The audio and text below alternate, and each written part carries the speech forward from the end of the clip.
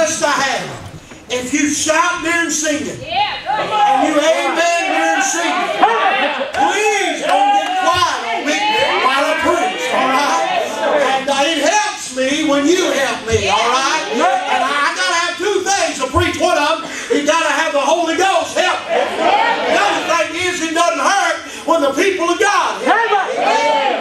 You know much about the nation of Israel. You know that there were two major crossings in their existence. Matter of fact, the nation of Israel started out coming out of Egypt, which was a type of the world or a picture of sin. And God sent a man of God by the name of Moses. And Moses came in, and the people of God were led out of Egypt by this man named Moses. Now you know the story, how that Moses led them out. The Bible says that they came out with a high hand. Now that could be one of two things. Of course, that could mean the hand of God, and I believe it does. I believe that God brought them out by His hand and led them by His hand. But I believe it also could mean that while they're coming out of Egypt, they had their hand raised high and they were thanking God that they weren't in the mire of sin anymore. Friend, can I tell you, I understand why you shout tonight. I know why you praise God tonight. Because if you want to know me before I do Him, you shout tonight. Oh, no doubt tonight. No doubt tonight. When Israel came out, they came out with a high hand. And the Bible said they came to the Red Sea, standing down on the banks of the Red Sea. Pharaoh's army was on one side. The Red Sea was on the other side. Mountains on either side. There was nowhere to go. They began to turn on the men of God. They began to say, we've been better off we'd have died in Egypt. We've been better off we'd have stayed there. Boy, ain't that just like us? I mean, there was some badness in that crowd. I'm telling you, oh, boy, there's a shouting while everything was going good. They had their hand raised while everything was going good. But honey, you'll find out what you really are when you get down by the Red Sea and when you know where to go. If you shout on the mountain, you need to shout in the mountain. If you God on the mountain, you need to worship God in the mountain.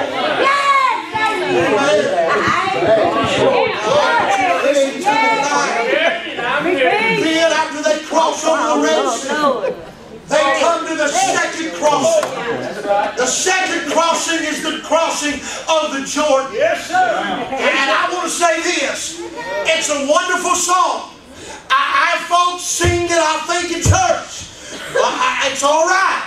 But I'm so tired of Baptists saying, on Jordan's stormy banks I stand and cast a wistful eye to Canaan's fair and happy land where my possessions lie. Listen, we've been standing on the Jordan long enough. We've been singing about the Jordan long enough. Honey, if God's got something for us in Canaan land, I say let's go get it and enjoy what God has. Amen. I'm starting to feel a little bit preachy. Amen. So look, I done watched you and figured you out. Now you done figured me out. So let's get all over that mess. This whole church. Amen. I promise you this. I don't know but one thing. That's let her rip. All right? So I express tonight. You just help me as I try my best to do. Hallelujah. This is my crowd, buddy. I like it. Amen. Sunday morning, Brother Tommy, I must have been about 400 people there in church, and the choir was singing. All of a sudden, it just got on. I mean, it got on. It got on. Next thing I know, I had men walking out the choir, shouting down the aisle. And one family got up and left. I guess it's spirit of the day. I thought, Lord, if that scares you, what are you going to do when you get to heaven? I'm going to run up and down through the aisle. I'm going to sing with Hannah Crosby. I'm going to enjoy my time blessing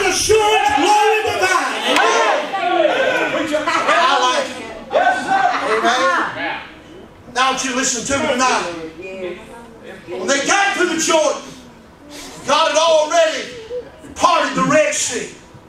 When they got to the Jordan, they got to that place, they couldn't cross over. Now they're not being led by Moses.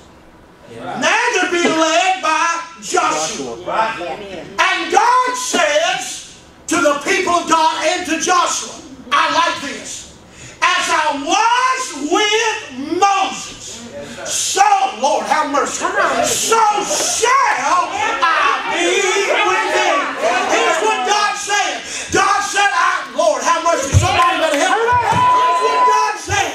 I was good enough for Moses. It worked in Moses' day. It worked in years gone by. And if it worked then, it still works now. It's still good now. As I was with Moses, so shall I be with thee. Amen. If the Lord will allow me tonight, I want to preach on this subject. Now, I don't preach a long time, so you better hold on till I'm done. I like one of them roller coasters, man. I get up the top, drop down, few loops, and I'm finished. You hold on. I won't hold you long, but I'm going to try my best to get in when I can. I want to help somebody tonight. I want to help somebody tonight. I want to preach tonight on this song, Overcoming the Overwhelming. Overcoming the overwhelming. I guarantee you tonight that in this building there are people in this auditorium that feel overwhelmed. There's some of you tonight that have been shouting that feel overwhelmed. There's some of you tonight that come in that have been singing the choir that feel overwhelmed. There's some of you tonight financially that feel overwhelmed. There's some of you physically that feel overwhelmed. There's some of you fighting addictions that feel overwhelmed. But I want to say this to you tonight. I want you to understand, you may not be able to do it, and nobody else might be able to do it, but you and I serve a God.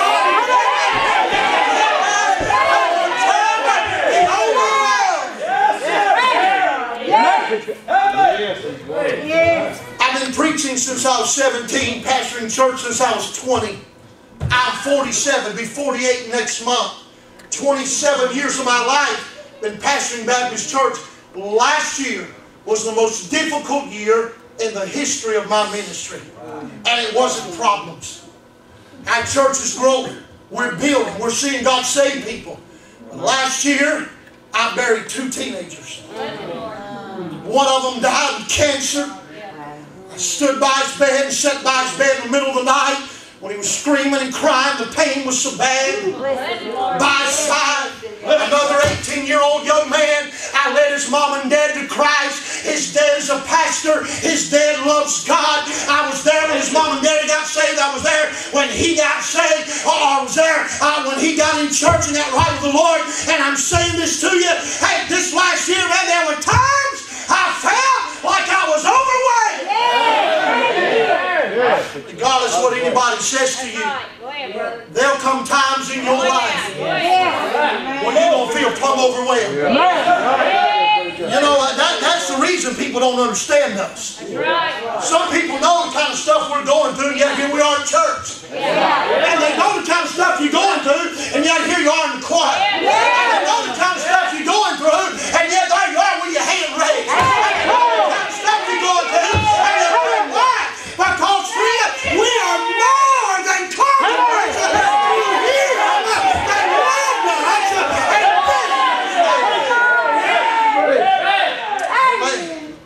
and I want to do something tonight. I'm going to give you 3 things in this chapter. I'm going to stay right in the text of Scripture. 3 things that you need to see that can help you overcome the overwhelming in your life. Yes. And I want you to get them. And God gave me this, man. I stopped and stood back and was reading through the book of Joshua, and I've been preaching through the book of Daniel, and God may let us get into something there tomorrow night. Lord, I'm telling you, I'm having a time with that book. But I want you to listen. God said, all right, Joshua, we're going across the Jordan. We're getting ready to go. We're getting ready to go. He said, but now I'm going to give you some instructions. And listen, he said, if you're going to overcome the overwhelming, you got to do what I'm saying. I want to give them to you. I pray God will give them to you like He gave them to me. All right? Look back in your Bible with me, please. Chapter number 3. The Bible says, and Joshua rose up early in the morning, and they were removed from Shittim and came to Jordan, he and all the children of Israel. Look down just a little bit, verse number 3. And they commanded the people, saying, when you see the ark of the covenant of the Lord your God. When you see the ark of the covenant of the Lord your God. I'm going to give you the first way that you can overcome the overwhelming in your life. Number 1, watch God. Watch God. Now stay with me just a moment. You got to understand, Israel, they were following after the Ark of the Covenant. In the Old Testament, that Ark of the Covenant was a picture of what was to come. You can't put God in a box. But yet that box contained the Shekinah glory of God. And here's what Joshua said. When you see the Ark of the Covenant of your God. In other words, don't you do anything until you get your eyes on God. Now listen to me tonight. I got to move. I can't stay up here all the time. But I got bad knees from wrecking motorcycles. I'm going to walk this way, all right? Now let me give you something to understand. Understand that the reason a whole lot of people can't have any victory in their life, the reason so many church members have no victory in their life, is because they don't set their eyes on the right things. Amen. Now I'm going to tell you right now, you come in this church tonight and you keep watching people and you keep watching stuff, you'll never, ever, ever overcome the overwhelming. That's your life. You got to get your eyes off of people. Get your eyes off the circumstance. And when you see the Lord your God. You know something's amazing? I've never had anybody ever come to me and say, preacher, I need you to pray for me. I need you to pray for me. I got my eyes on Jesus and it's ruining me.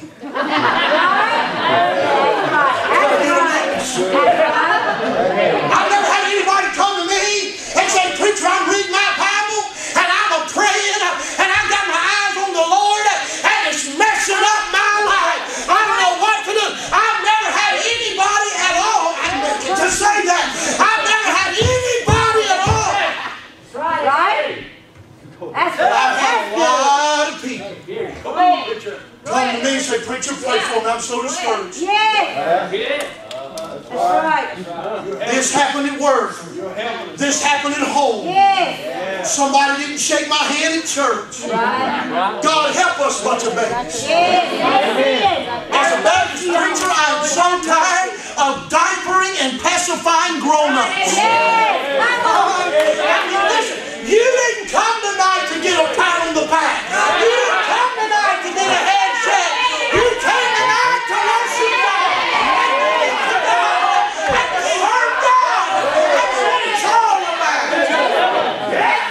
Some folk can't come to church and get any help from God because they can't never get their eyes on God. Can I get a witness? There are those who just can't even get their eyes on the Lord. And if you don't get your eyes on God, He said, watch when you see the ark of the covenant of your God. When you see God, you can begin to overcome the overwhelming in your life. Let me tell you something. You remember when Peter walked out on the water? Yes. Now, we can't be too critical. Number one, he did get out of the boat. Right. A whole lot of us ain't never even got out of the boat. And second of all, he did walk on water. And if I tried that, I'd drown. He did walk on water. And he never got in trouble until he took his eyes on God. Can I get a witness? When you get in a mess in your life, it's when you take your eyes off the Son of God and you put it on something else.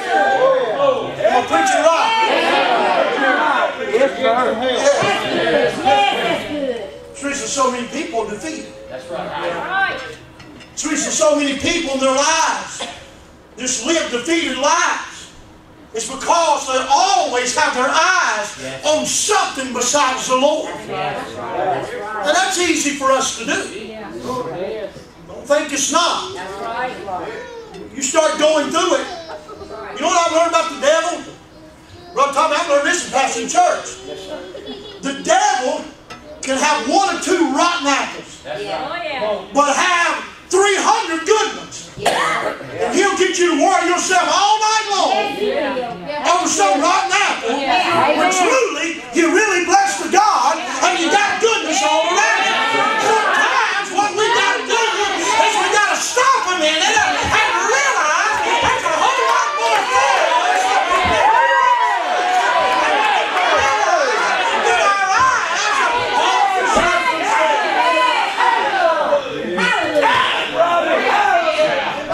right? Get back in your Bible. Look what he says, verse number 3. You got a King James Bible over here? I'm sure you do. Can I borrow that thing just a minute? I don't have my glasses on, so it may be vain. It's vain. That's another new stamp. Amen. Hallelujah. But I'm headed back toward them. Thank God for Walmart. $10 for 3 pairs. Somebody say amen. And I got them everywhere. I got them everywhere. I mean, the rapture, they'll be floating waiting on the sky. I got them everywhere. He said, when you see the ark of the covenant of the Lord your God.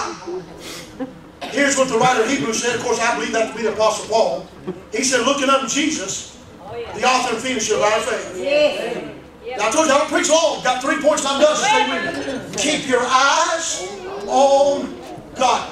Watch God. You're never going to overcome anything in your life unless you learn to look to God. How do you look to God? You got a book in your hand you need to read. You got needs you need to get on. You got a preacher you need to listen to. Word of God, that's how you watch God. Amen. Right? You know, I tell some of you coming here tonight, get a good glimpse of Him. Don't worry about what everybody else is doing. I used to look at churches, I'm preaching and think they don't like me, or I wonder what's wrong with them. The problem was they ate something that just upset their stomach. Didn't have a thing to do with me. Didn't have a thing to do with me. Quit trying to read everything in that has nothing to do with it. Bible calls it vain imagination. It's hard to come to God's house and worship God if you don't have your eyes on the Lord. Watch God. Amen. Now this gets real good. I'm telling you, I'm not saying because I'm preaching it, that's already written before I ever started preaching. It gets real good. Watch this now. Here's what he says, verse 3. They commanded the people, saying, when you see the ark of the covenant of the Lord your God, and the priests and Levites bearing it, watch what he says. Then you shall remove, Lord have mercy, watch. Then you shall remove from your place and go after them. Now watch. He said, number 1, watch God. But he said, number 2, walk with God. Now I'm going to give everybody something real deep right here. You get a hold of what I'm getting ready to say. And I'm saying deep as in being kind of funny because it's very simple, but we miss it. Watch this. Here's what he's saying. Are you ready? Get this statement and put it in your memory for the rest of this night. Don't move until God moves. Are you listening? Now I'm going to say something tonight. God gets blamed for a whole lot of stuff that He doesn't do. Ladies, I enjoyed your testimony. I felt God on it. But I'm going to tell you something. I've been in some churches. People stood up. It wasn't a testimony. It was a test of baloney. Some God was moving in the service. Boy, it was awesome. Then all of a sudden somebody stood up, killed everything in it, died it. We don't need to hear about how bad. We know how bad you were. Just stand up and brag on Jesus. Tell what God's done for you. Shout over that victory that God's given you in your life. Hey, sister, you went to all every church you get. You preached every church you get. You went to every church you get. Amen. said, now listen, fellas. He said, the first thing you got to do is you got to watch God. Keep your eyes on that ark. But when it moves, it's going to go into Jordan. Watch this. Lord have mercy. I might do my own shouting in a minute. Let this big man here help me out, all right? Watch this now. Watch this. I think you just scared me, sister. Watch it. All of a sudden, he says, when that ark moves, guess where that ark's going? That ark's getting ready to go. Where that ark's getting ready to be in what's overwhelming you. Yeah. You get that on the way home and say, whoop! You might get that on the way home after pulling up on the side of the road. Yeah, say hallelujah! God's moving! Honey, don't move until God moves! Hallelujah! We're talking to one of my favorite people in all this world. Has been in heaven a long time now. It's Dr. T. Gross. Yeah. Brother T helped me a lot when I was a young preacher. And I'll never forget one day we was at a gas station in Weaverville, North Carolina, on the way back to Monterey County. And I'll never forget, I was standing outside and he was pumping gas in the car. This is before he was diagnosed with cancer. He's pumping gas in the car. And I'll never forget it. He looked at me as a young preacher and he said, Brother Chris, I would give you one word of advice. Because I always ask him, Brother T, help me. I don't know what to do. Help me. So I'll give you one word of advice. He said, don't you ever do anything unless you know that God's moving first. Amen. Huh? Yes. Are you listening? Yes. What I'm trying to say, I could give you testimony right now in Statesville, North Carolina. I could give you testimony right now in Statesville. I wish and I'm not going to do it because I'm second bragging on what God's doing. Now, if you get a chance to come down to Jubilee next week in Calvary, I wish you'd come down and you get to hear a little bit of what God's doing and how God's sending in what His heart believers even being sent in. Hey, in the middle of this economy, God's doing more than I've ever seen Him do. But it's not about us. It's not about Obama. It's not about the Senate. It's not about the Congress. It's all about watching God.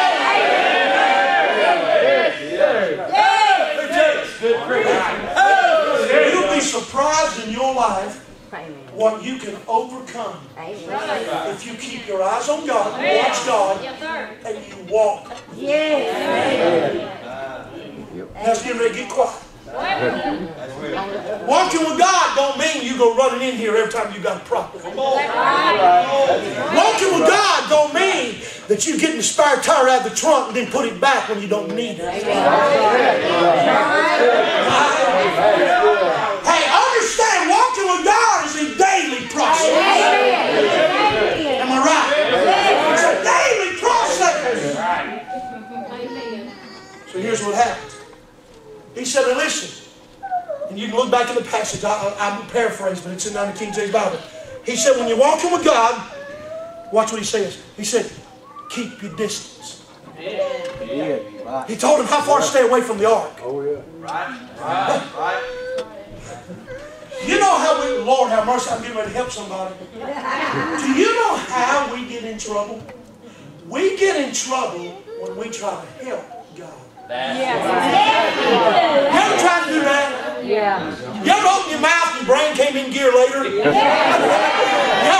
ever tried to help God? Have you ever noticed you get in a bigger mess when you try to help God out? That if you just be quiet and pray and wait on God to take care of it, it won't make sense.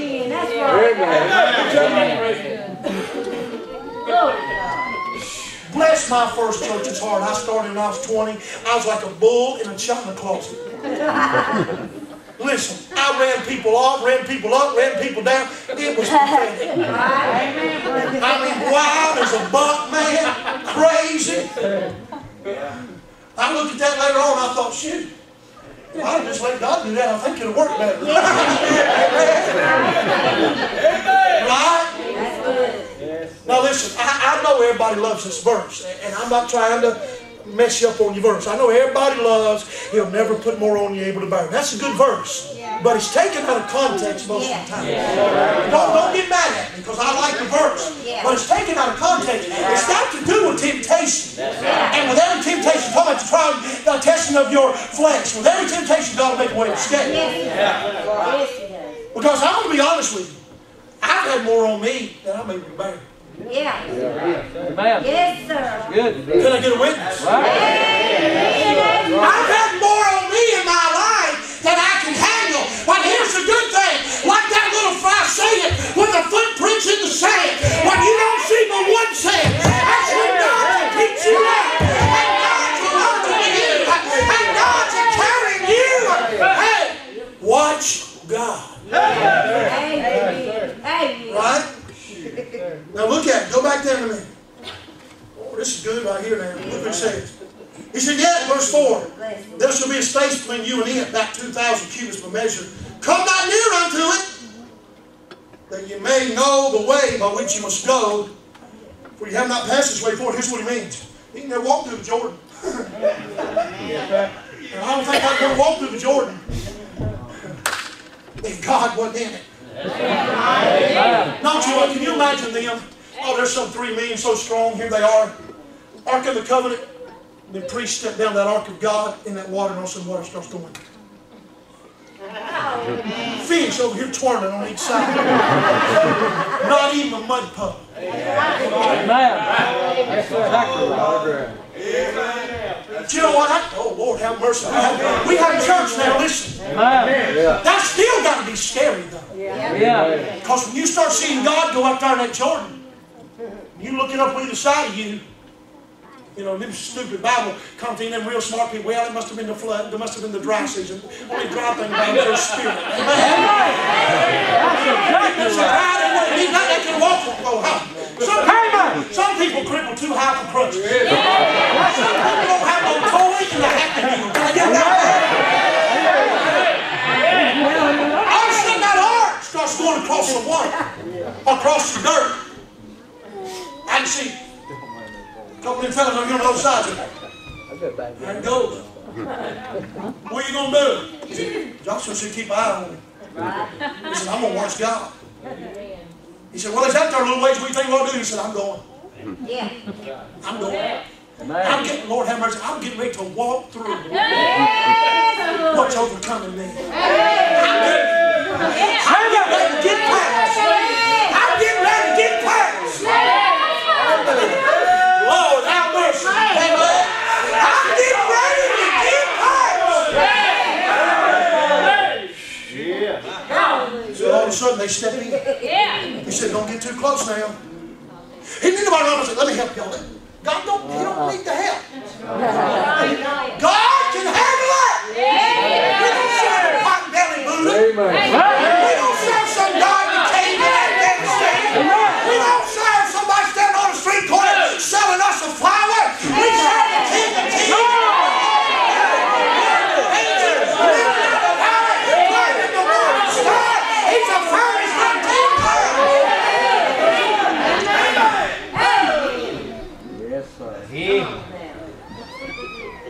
Well, Tommy's going to get quiet right here. He did say there's one other thing you got to do. Yep. Don't get quiet on me now. Oh, let's get ready to get quiet.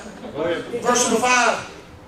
Joshua said to the people, there's that word. Oh, Lord, there's that word. Sanctify yourselves. Yes. Listen, he's getting every boy folk getting nervous. All that preachers getting ready to talk about that sanctification. That's thing on here, we are legalists. You know what legalism is? It's adding anything apart from the blood of Jesus as a way to go to heaven. Legalism is saying you got to be baptized to go to heaven. You got to have a haircut a certain way to go to heaven. You got to have on certain clothes to go to heaven. That's what you jump. They were going to go to glory.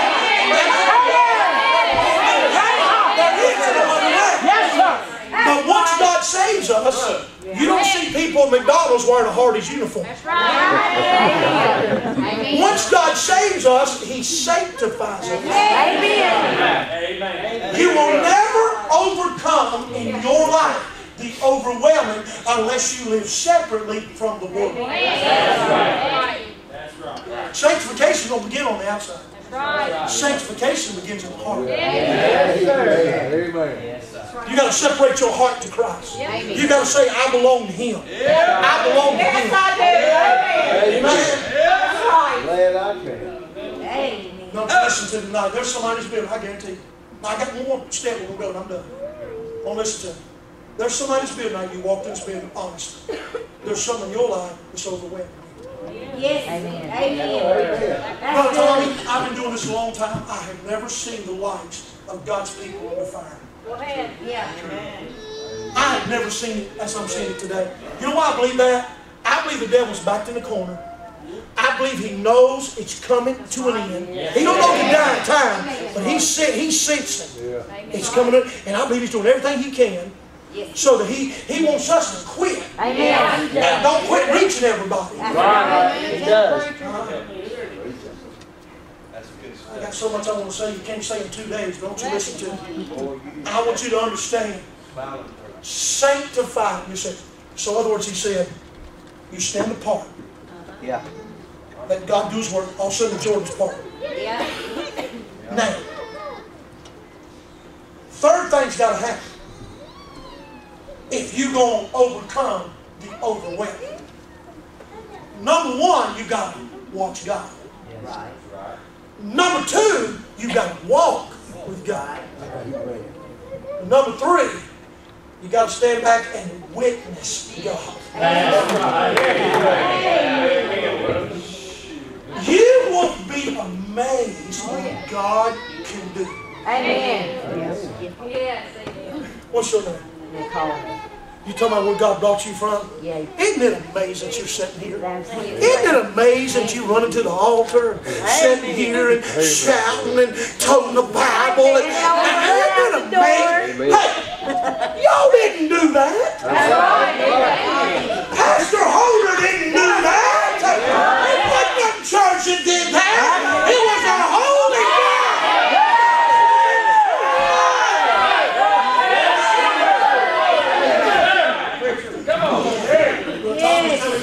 Years ago, let me just share some with you. We really are the real Jehovah Witnesses. Hallelujah! I'm a witness in every day of my life. What Jesus did for me. I'm a witness in every day of my life. How good God is. I'm a witness in every day of my life. Oh yeah. I got a little boy stands at my church, and every night I get to come up and sing. Mom and Dad sits on second row. His mom and daddy were told to abort him. He'll be a vegetable. He'll never even function. You need to abort him. They called me one day. I was in a meeting out of state. They called me one day and they said, "Preacher, we need some advice on what we need to do." So they said, "Preacher, you know, we don't need divorce." I said, "No." She said, "Preacher, the doctor's going to do certain things about seeing what's going to happen. I don't feel like I ought to do it. I feel like I ought to go another way." She said, "What do I need to do?" I said, "Tell the doctors leave the room." Yeah. She said, "Do what?" I said, "Yeah, tell them leave." I said, "Pull the curtain." I said, "Get out on your knees and you ask God what God wants you to do." I said, "Let me know what He said." That little lady bowed down in the intensive care in the children's ward at Brenner's Hospital, and she began to pray and seek God, her and her husband. They decided, you know what? We're going to bring that little boy in the world. Ain't no way we're going to take him. Listen, God gave him life, and God's the only one that can take him. The big old hole in his head all the way down to the skull. Doctor said, "Ain't no way we'll be able to close it up." Where they went through this surgery and this surgery, he went through this, that, and the other.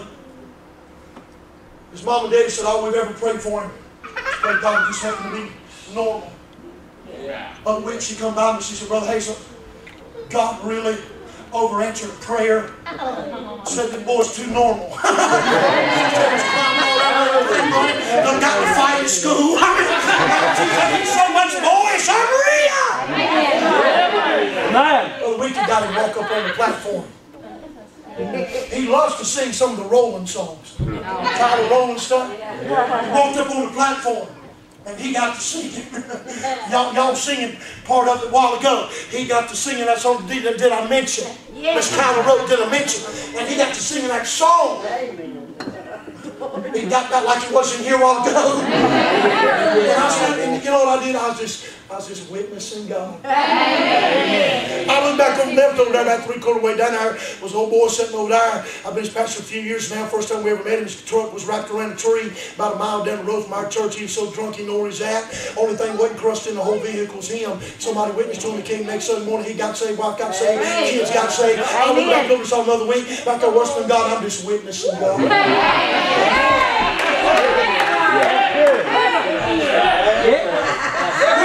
We needed some land in our church where we're at. We're in the roughest part of Statesville, North Carolina, right across the railroad tracks. I'm telling you, man, it's hard to believe a church has grown from 130, 40 to sometimes 400 and 500 people. It's hard to believe. We're in the worst part of town. We don't have drive-by visitors, we have drive-by shootings. It's the worst part of town.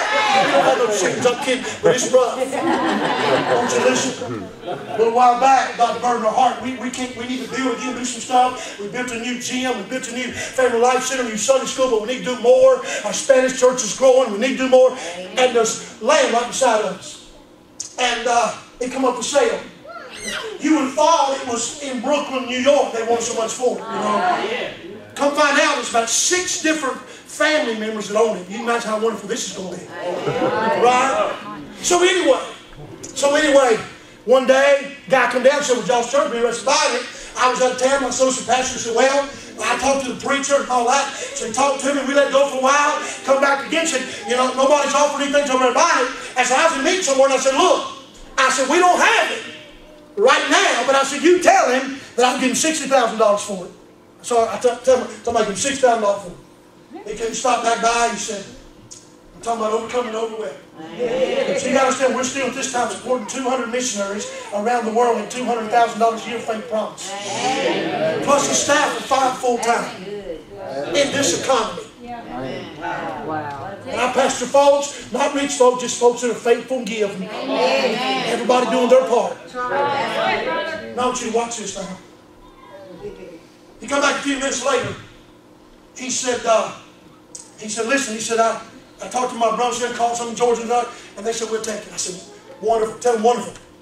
Had a man walk in my office. Something had happened to him. Imagine how long ago Vietnam was. Yeah. Right. Something had happened to him in Vietnam. Hadn't heard a word since. Got a call from the government. I don't know how much they sent him, but he brought me a check for $30,000. Wow. He said, preacher, put that on the label.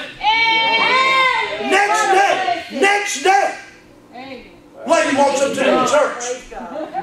Her husband had passed away in the hospital, and it was the hospital's fault. No doubt it was their fault. Wrong medicine. She wouldn't sue him. She said, I'm not going to do it. Hospital called her out of nowhere. We appreciate what you did, but we still feel like we owe you something. She walked up to me, put a $20,000 check in my hand. That's 50. Sunday morning I walked in the building. We started taking up offering. About $15,000 more right then. Took the money, I'm talking about overcoming overwhelming. Took the money to the guy for the land. He's not saved, doesn't go to church. He said, preacher, he said, I appreciate you doing it. He said, I just want you to know, we're going to give 10% of it back to the church. Now that's how I'm going.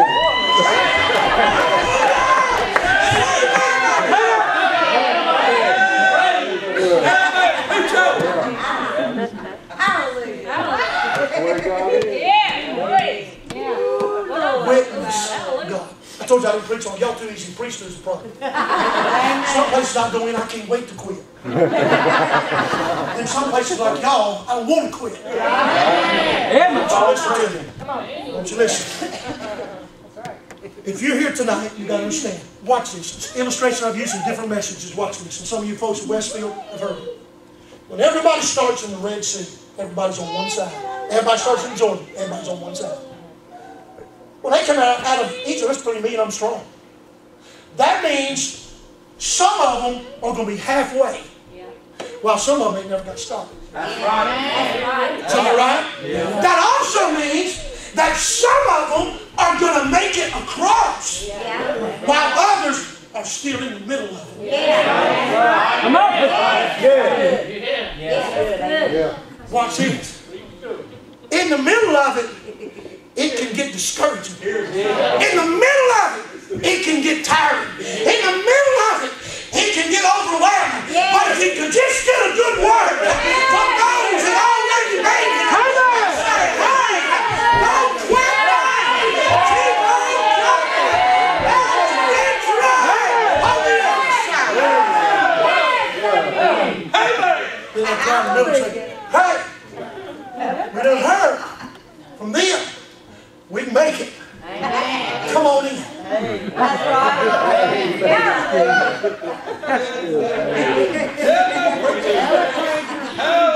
All of that is faith. If you don't believe in faith. Because everybody's going to face the Jordan. It breaks my heart. If any man's any kind of pastor at all, it breaks my heart when my people go through things. It does, man. I hate to see them lose jobs or somebody they love diagnosed with cancer. And God don't always heal cancer. We know that. That's right. He don't always do it. Sometimes He gets a lot more glory people going through it than out of it. Our people, I've always heard this. Sometimes God takes you over it. Sometimes God takes you through it. That's right. He does. You say, well, that's just a cop-out. No, it's not. Friend, can I tell you something? I got over this a long time ago. I'm trying to quit preaching. I got over this a long time ago. Don't you listen to me? I used to have people come to my office all the time. They would say, preacher, why do good things, don't bad things happen to good people? And I used to try to give an answer. But I'm going to be totally honest. I don't know. Amen. Just to be totally honest with you, if some of you walked up to me tonight and said, preacher, I'm going through this in my life, I'm tithing, I'm getting missions, I'm trying to live for God, I'm trying to do right for the Lord. It's like every time I try to do right, it seems like it just goes the opposite way. Amen. And you say to me, preacher, help me understand it. I might have to say to you, I don't know. Amen. That's good. You're right. Here's how God helped me. Y'all ready? You sung about it. What do we really deserve? Did you not sing about a speck of dirt? That's right. Let me ask you a question. What do we really deserve? You're right. I mean, I'm going to heaven. Ma'am. Yes. Walls of jasper, gates of pearl, streets of gold. Sit down with Fanny Crosby and sing Blessed Assurance, Jesus.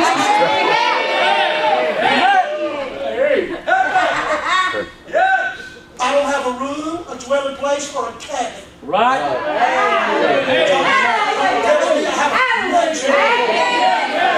don't plan on staying in it, but it's good. I know I got it. Don't you watch. Here's what I learned. If I really got what I deserved, I'd be burning in the charred walls of the day. If I really got what I deserved, I'd be in hell. But one day, God came to a little Neil village. And then I got where I went. I was a chicken farmer's son on my way to hell. And God stopped by my way and saved me. Everything else is gravy.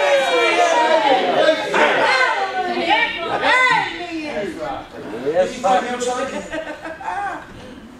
As we like to say as country boys, anything else is gravy. You think about it. You should have got hell. That's right. You're going to heaven. That's right. Anything else, well, that's just benefits. That's just Boaz telling them boys. You walk through the field, you drop a little bit on purpose. I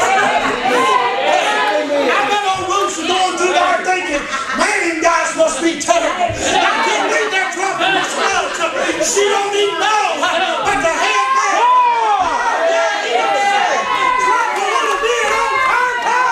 Aren't you glad every now and then God drops a little?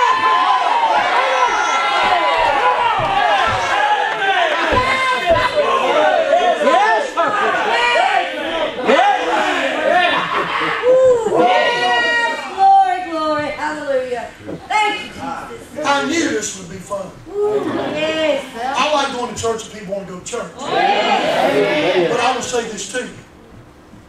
There's some of you, you shouting, but you battling. That's good, preacher. Yes, sir. Some of the best people I got, preacher, they'll weep during service, wave their hands. Nobody else knows what they're going through. I've been pastor. Sometimes I know what they're going through. Now look at, I'll finish this. We got a little lady in our church named Carol Robinson's got 4 girls, 3 teenage girls, and 1 little one. Ain't been coming along, but she's very, very close to my wife. They've done real good to us 10 years ago. We moved to Statesville. Carol is a beautiful lady. She's from Burnsville, North Carolina. She's a beautiful lady. Real little. I mean, I'm talking about real petite little lady, sweet, godly. Several years ago, she was diagnosed with lymphoma cancer. Thank you. She was diagnosed with cancer, and it's bad. We're talking about stage 4 or something. It was ugly. And they said, look, our only hope is wide open, hard as we can go, chemo ready. So we just got to go as hard as we can go. At this time, she was in her early 30s, 3 teenage girls. She started going through this stuff. And I know, listen, I've been preaching, I've been doing this a long time. I know everybody don't come out of it. Healed. I know that. Because God has a divine purpose that I don't know. But I'm praying to the extent of healing. And anyway, I watched her. She started chemo. Now, you ladies know what it means for you to look nice. Right? Ladies, that means a lot to you. You like your hair to look nice. And you like to look nice and presentable. I mean, any good lady, good Christian lady especially, really likes to look nice. You know, and nothing wrong with that. As long as you look nicer for your husband than you do anybody else. That was freedom of the message. But don't you listen. Miss Carol started going through that stuff. Started losing her hair. Beautiful brown, long hair, beautiful lady. Started losing her hair.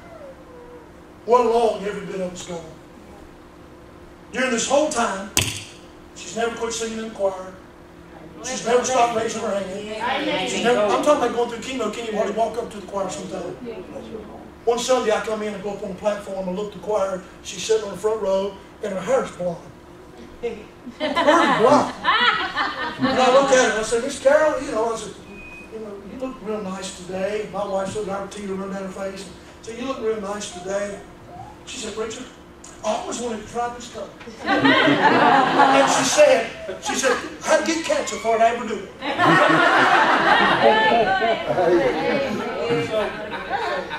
She kept on shouting on the front row. Kept on praising.